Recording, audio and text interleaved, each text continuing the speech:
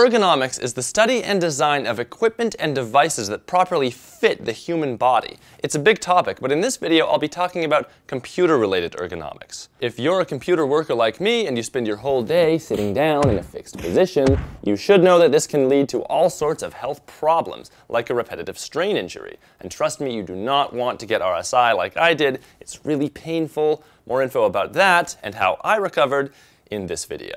But an ounce of prevention is worth a pound of cure. With some ergonomic fixes and changes in behavior, you can keep on working or gaming or whatever while minimizing the negative health effects. But first, please note that everyone is different. At 6'3", an ergonomic solution for me might not work for someone like Linus, because he's short. Did you know that Linus has to stand on an apple box in some of the videos that we make? You're fired.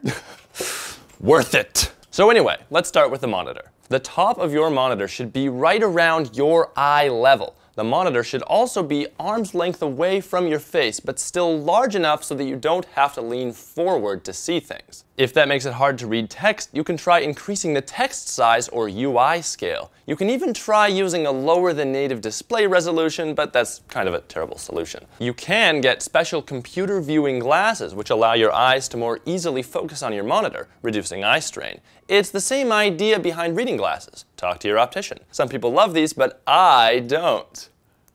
Speaking of eye strain, make sure your monitor isn't too bright or too dark. Your screen should match the brightness of the room you're in. Note that if you're doing color-sensitive work, you'll still want to properly color calibrate your monitor. Also be aware if your monitor has a matte or glossy finish. Glossy monitors can have more vivid colors, but they can be hard to see if there are a lot of bright reflections in the room.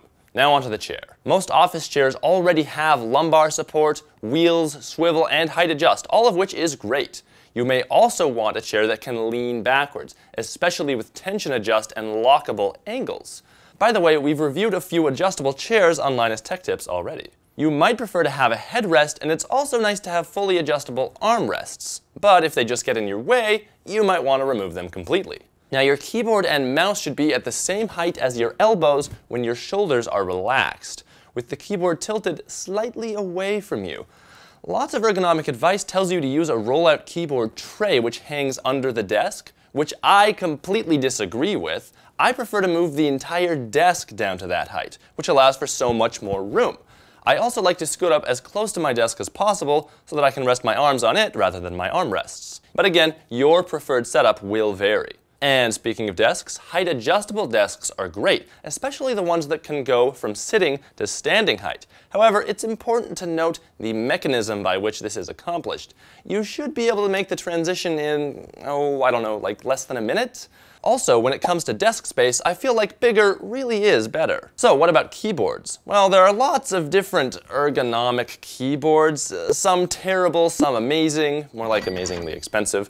I tried the Microsoft Natural Ergonomic keyboard, but then I realized that as a video editor, I need to use my right hand on the mouse and my left hand on the whole keyboard for keyboard shortcuts. But this split design makes that stupidly difficult. A programmer or a writer would have a much better experience. You might also find that typing on a mechanical keyboard is easier than a membrane keyboard, but keep in mind that there are many different kinds of mechanical keyboard switches, as we cover in this video. Also, you might want to consider switching to a Colemak or Dvorak keyboard layout. More info in that video.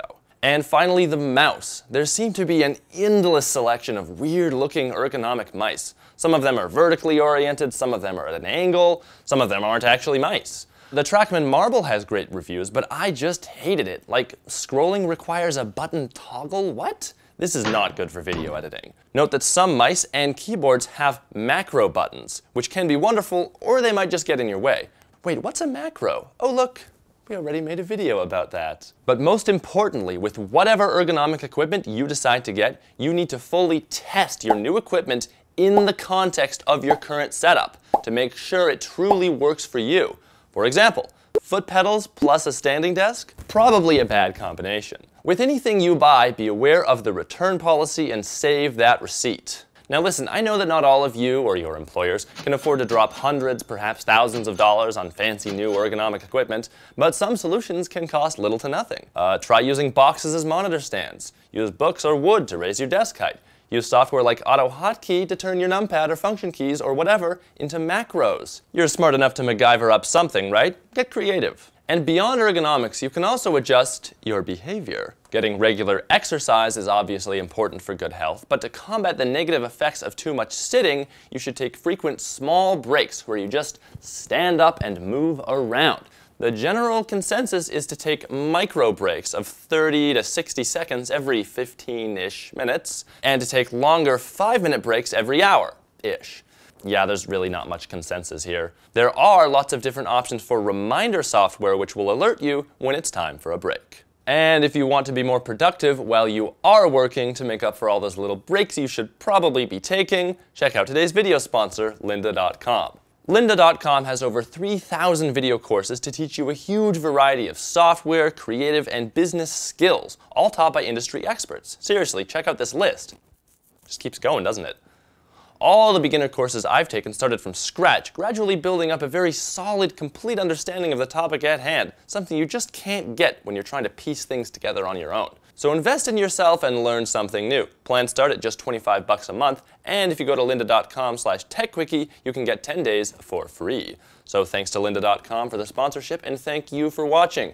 Don't forget to like, subscribe, share, comment, all that YouTube stuff, because it helps the channel somehow, and we'll see you next time.